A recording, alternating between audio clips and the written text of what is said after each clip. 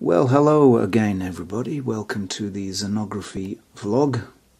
Today we're going to be having a look at this camera. This is the Kiev 3A.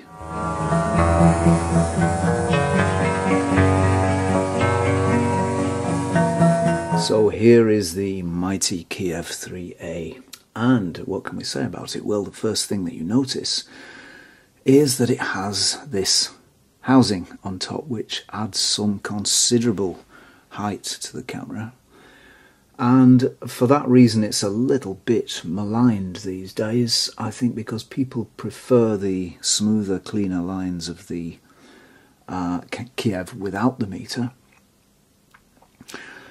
and that's entirely understandable. It does give it rather cleaner lines, and the poor old 3A, the metered version, does suffer a little bit with an interruption to the line. It has a nice smooth line without this housing on top.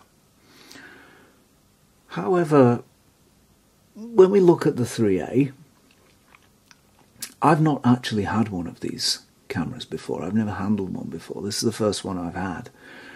And when we look at the 3A, when we look at the metered version, yes, it is slightly awkward looking. It does have this fairly large housing on top and this fairly large dial here for the meter to control the meter and the exposure reading. But I think it has a charm all of its own. And it does have a sort of an ugly duckling beauty about it. It's actually very nice. This camera's really grown on me. The longer I've had it, the more I've seen it, the more I've used it. It has actually grown on me quite a lot, and I think we can certainly overlook any criticism about the line and the appearance of the camera. It doesn't really add a great deal of bulk. What's this, an inch at the most? And you do get the benefit of actually having a meter. This version is a 1955 version. It's actually one of the rarer versions. Most of the Kievs are the later versions, which certainly by reputation were not as well made. This being a 1955 version, it was probably a little closer to the Contax original on which it was designed. So if you're not sure of the history of the Kiev, I'll give you a few details.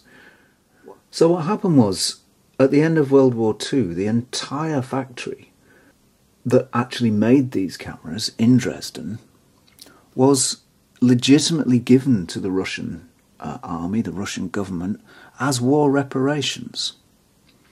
So the whole factory was taken to Kiev in the Ukraine. And in fact, most of the technicians, or a great many of the technicians, were also taken to the factory in the Ukraine.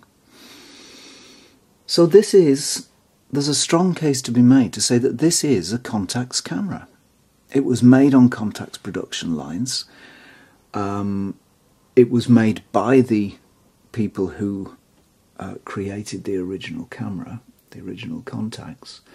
They trained Russian people to work on this camera and to help to manufacture it. So there really is a good case to say that this is actually the real thing. Especially this one, as it's a fairly early version, 1955. That's only 10 years after the war had ended. And so the tooling was still in good condition. It hadn't worn, which happened later in the production run.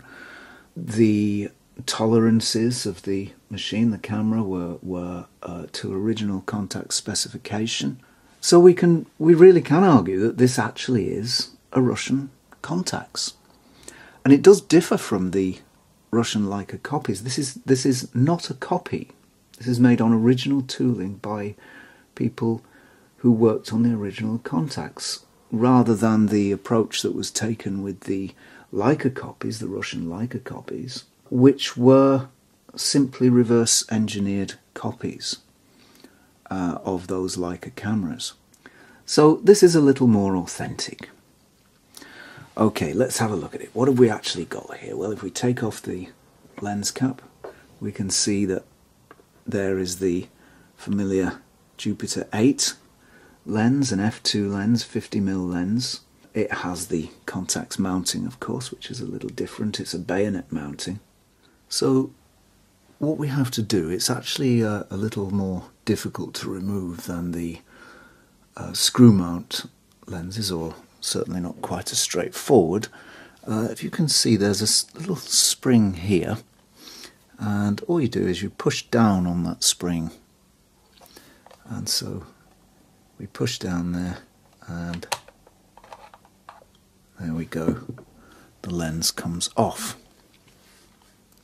So there's the Jupiter lens in Kiev mount, or Contax mount. It's slightly different to the Leica thread mount lens in that it has this narrower neck here, this narrower throat to fit into the camera.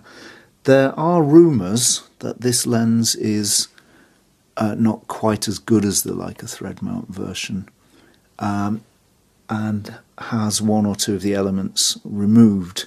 In fact, that isn't true. It's the same 6-element sonar design.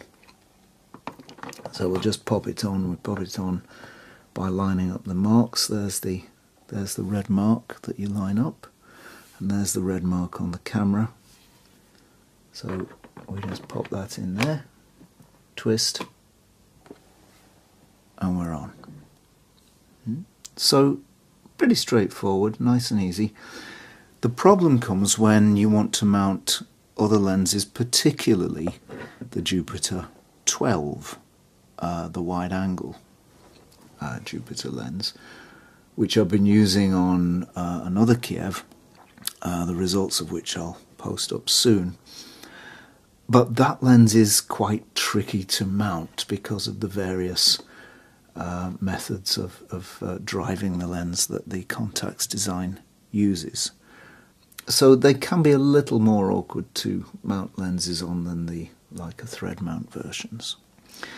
This camera is very well made. It has engravings everywhere. You can see the paint come out of the engraving here. It's a beautiful script. It's got Latin and Cyrillic lettering on it. I'll have to, as part of the restoration I'm undertaking on this camera, we need to get some black paint in there to just bring out the logo. Focusing on these cameras, I think I've mentioned before, is done. You have to unlock it, and in fact it works by this little wheel here. So you can see as I turn the wheel, there's an internal gearing system that drives the rotation of the lens.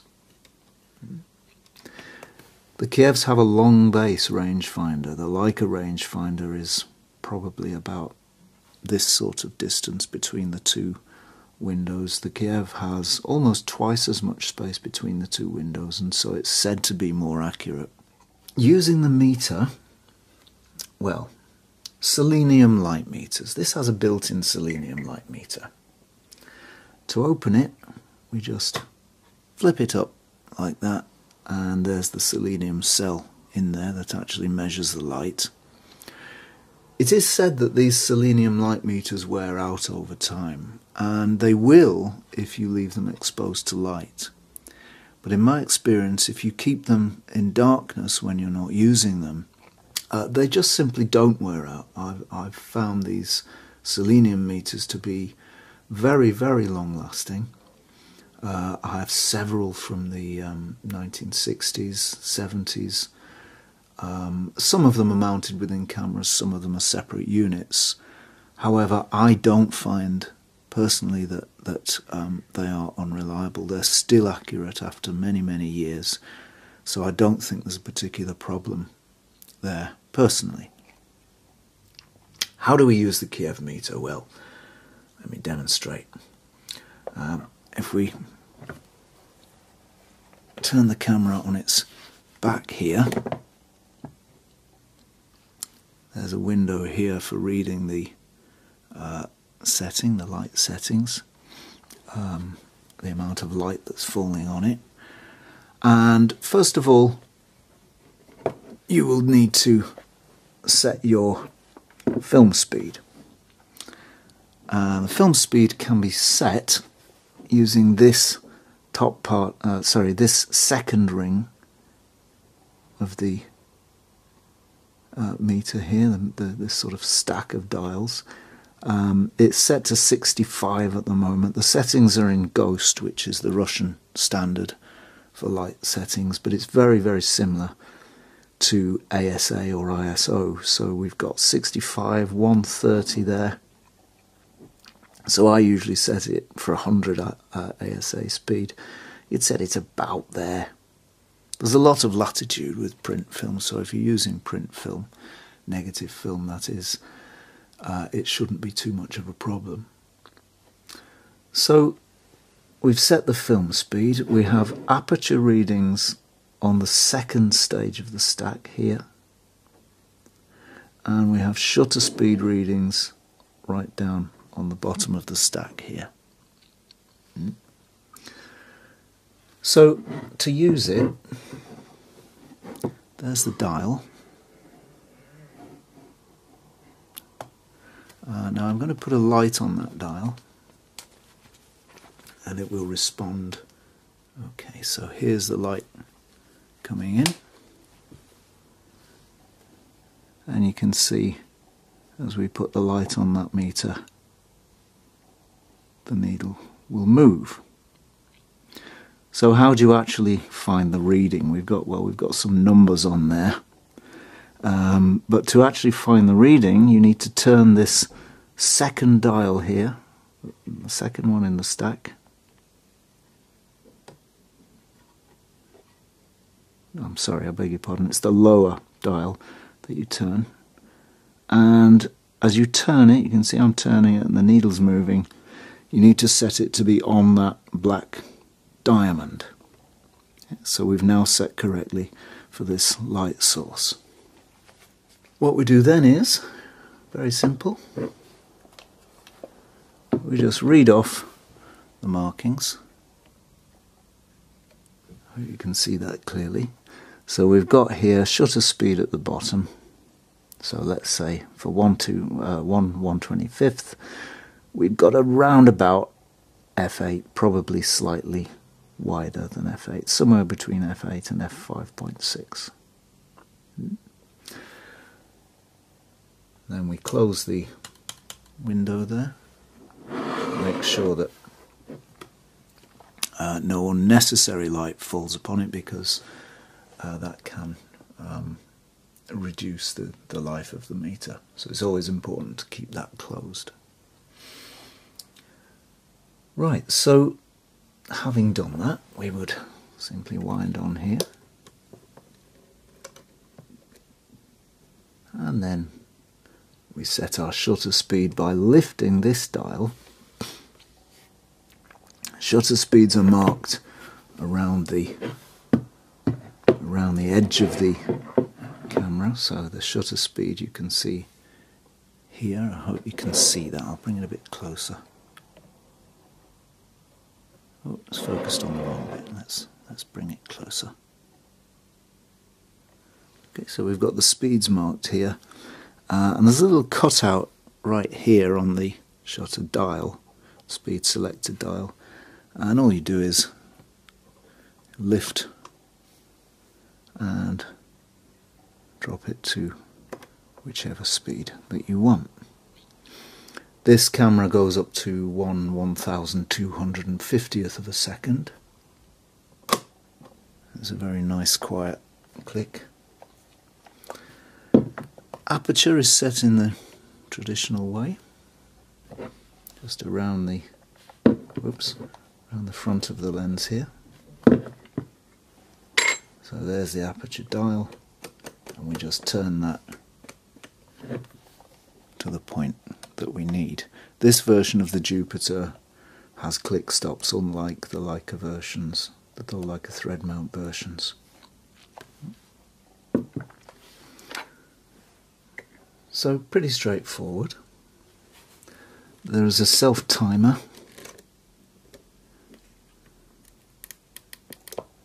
To operate the self-timer, we use this button here. There's a tiny little arrow on it pointing that way, so we just move it that way.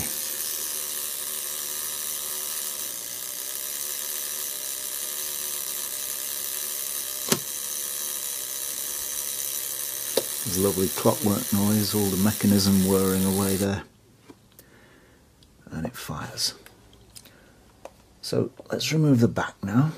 This Kiev, by the way, has a little foot that you can flip out or back when you're not using it. So if you want to stand the camera up, you just move that to this point and it stands nice and steady and it won't fall over forwards.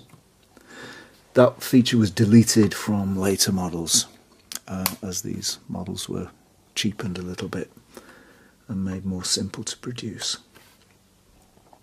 So just as in the Leica cameras, we have two little things here to turn to take off the back, two little catches. Slide it downwards and there's the innards of the Kiev. Let's just make sure that's right. So there are the insides of the Kiev, there's the shutter. And you'll notice that the shutter is a little different. In fact, it's very different to the Leica type shutter.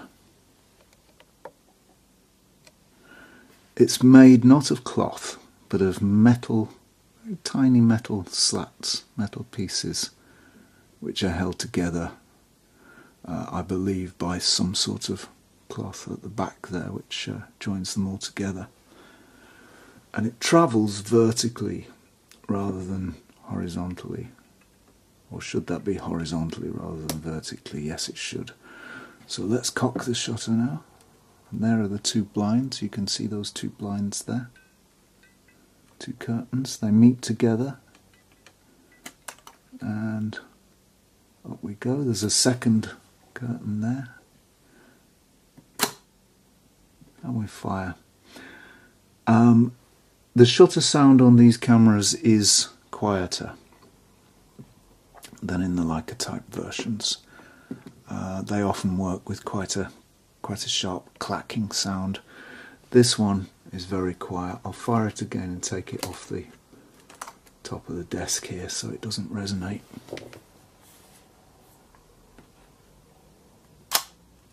And that's really a very quiet shutter sound. So there is the Contax shutter. It's said to be rather more complex than the Leica type and perhaps a little more delicate. I'm not sure how true that is because I don't have a great amount of experience with these cameras. However, there are stories of the cords that pull the ribbons rather that pull the two shutter leaves or curtains breaking. They can break, so if you do have one of these cameras and it's quite an old one like this one, I would suggest be quite gentle as you adjust or as you move this, as you cock the shutter. Be very gentle with it and then you don't put too much strain on those ribbons. There we go. This camera lacks a take-up spool, it doesn't have one. And that's a bit tricky if you want to do actual photography with it because of course there's nowhere for your film to wind onto.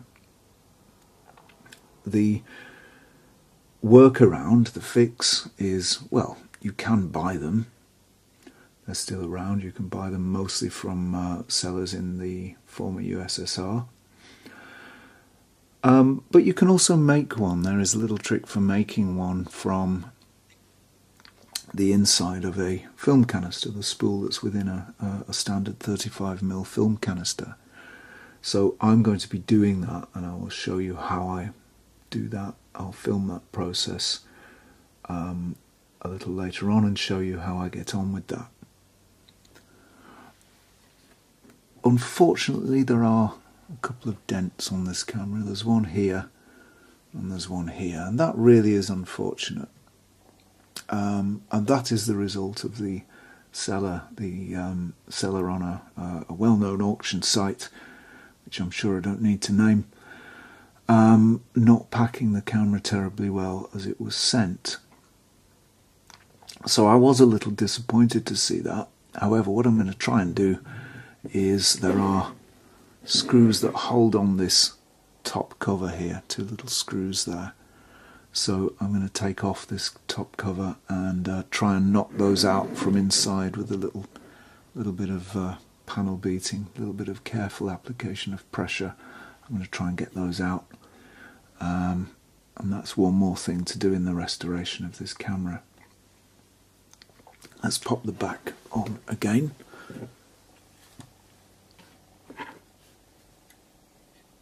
So it's pretty simple to get on. There are channels here that you need to put the sides of this back into. So there's the channel, and we make sure the back is located in those channels, and then we just push it upwards like that. Turn the locks, and the back is now on. This camera's in very nice condition. These early Kievs had a leather covering to the body here, which is very nice. Later ones had a plastic covering, but this has the original, very thin, very soft leather. There are no bumps on this camera. You can sometimes get bumps. I think it's from the slight corrosion of the metal that was used. Sometimes you will find little protrusions, little bumps. Those are well known. I think they're even known as contacts bumps. This one doesn't have any, so it's clearly been very well looked after at some point in its life. Probably for most of its life it's been treasured and cared for. And it's in very nice condition now, apart from these two regrettable bumps there, but we'll do our best to knock those out and get rid of those. To rewind film, this is the rewind button, so you push that disengages the mechanism, and you rewind using which one now? It's this knob at the top here. It's got a little arrow on it there. So you, holding the button down underneath, you simply turn until your film is rewound. So there we have it, the Kiev 3A from 1955. Currently under restoration.